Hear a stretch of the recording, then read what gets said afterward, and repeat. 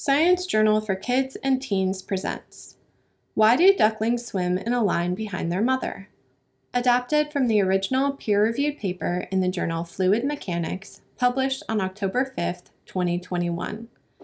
Research conducted by Zhiming Yuan and Minglu Chen from the Department of Naval Architecture, Ocean and Marine Engineering at the University of Strathclyde in the UK and the School of Naval Architecture and Ocean Engineering at Jiangsu University of Science and Technology in China, respectively.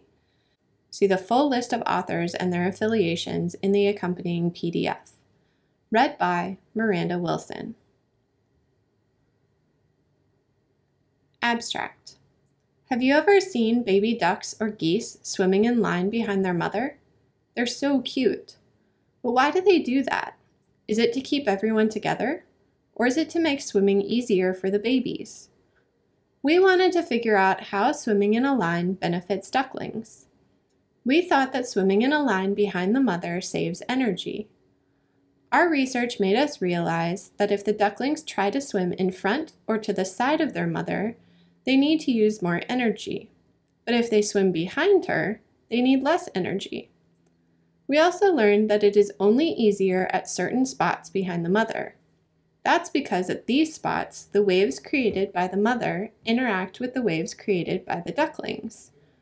The resulting wave pushes the ducklings forward, saving lots of energy. Introduction. We all know that being the line leader is an important job. When you are the line leader, you help keep your classmates organized.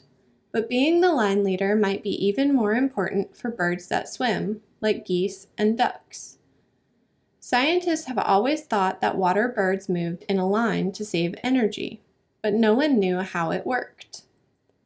We predicted that when ducks swim behind their mother, it lowers their wave drag.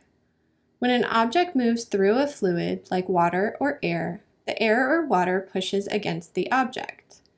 We call this push drag. If you have ever been in a busy pool, then you know about wave drag. When people move in the water, they create waves. When you try to swim, these waves push against you, making it harder to swim. To test our hypothesis, we created a computer program to calculate the wave drag for ducklings. We found the wave drag in front of, behind, and to the side of the mother.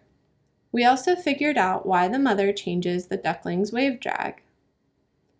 Here is an image of a family of geese swimming with the baby geese in a line behind the mother goose.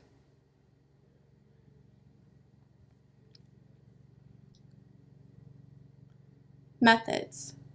Our computer program calculated a number called C. This number described what happened to the amount of wave drag. If C was between 0 and 99, there was less wave drag. If C was less than 0, there was more wave drag. If C was 100 or greater, the wave drag changed into a force that pushes the duckling forward. We made a few assumptions for our program. That means that for all calculations, the following were true. Wave drag is the only type of drag on the ducks. No matter which spot they swim in, the duck's size, shape, and feather type stayed the same.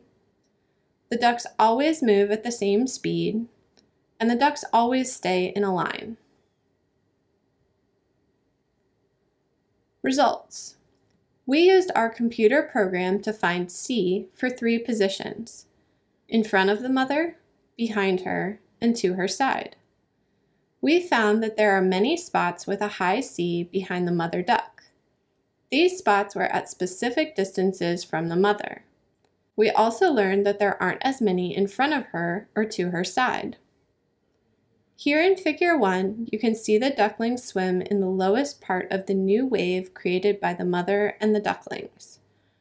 The mother is at the right of the image with the ducklings trailing to her left. The ducklings are labeled 1 through 6 from right to left and correspond to the data in Table 1. When we looked at the spots with a high C more closely, we noticed that they didn't have the same value. C for the first 2 ducklings was greater than 100. C for all the other ducklings was 100. Here in Table 1, you can see the value of C for each duckling as they swim behind their mother. In the left-hand column of the table, you can see the duckling number that corresponds to Figure 1.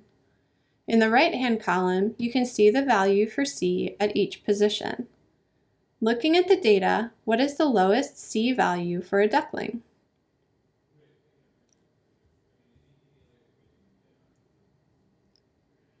Discussion. Our research proved that ducklings swim behind the mother because it is the best option. Our model showed only one spot in front with a very high C. That means most of the ducklings worked hard against wave drag. To the side, the mother's waves caused the ducklings to rotate. That means they worked harder to swim in the correct direction. Only swimming behind the mother made swimming easier for all the ducklings. Why is it easier to swim when C is 100 or greater? At these spots, the ducklings wave ride. That means they get a push forward, so they don't have to use as much energy to swim. Why does that happen? We found that when the mother swam, she created waves behind her. So did the ducklings. When these waves meet, they create a new wave. Scientists call this wave interference. At spots with a high C, this caused the duckling to sit in the lowest point of the new wave. That means they moved without having to work against the drag. The first two ducklings experienced more wave riding. That's because the mother's waves got smaller the farther away from her they moved. When her wave reached other ducklings, it wasn't big enough to push them forward. So how did these ducklings get a boost from the waves? The ducklings at the front of the line passed the wave energy back to the other ducklings. That made it easier for their siblings to swim. For wave riding and wave passing to work, the ducklings must swim at the same speed as their mother. They must also swim at the correct distance from her and the other ducklings. If they don't, they lose all the benefits of the line and must work hard to swim. Conclusion. Understanding wave riding and wave passing in water birds like ducks and geese can help people. If boats traveled in a line, they could move using less energy. That means that we could save money and help the environment. You can also reduce wave drag.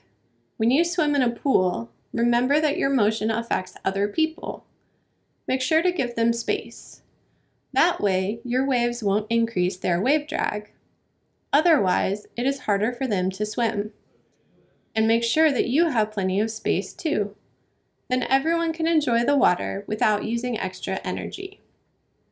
Thank you for listening to this recording. Visit our website, sciencejournalforkids.org, for more free science teaching resources.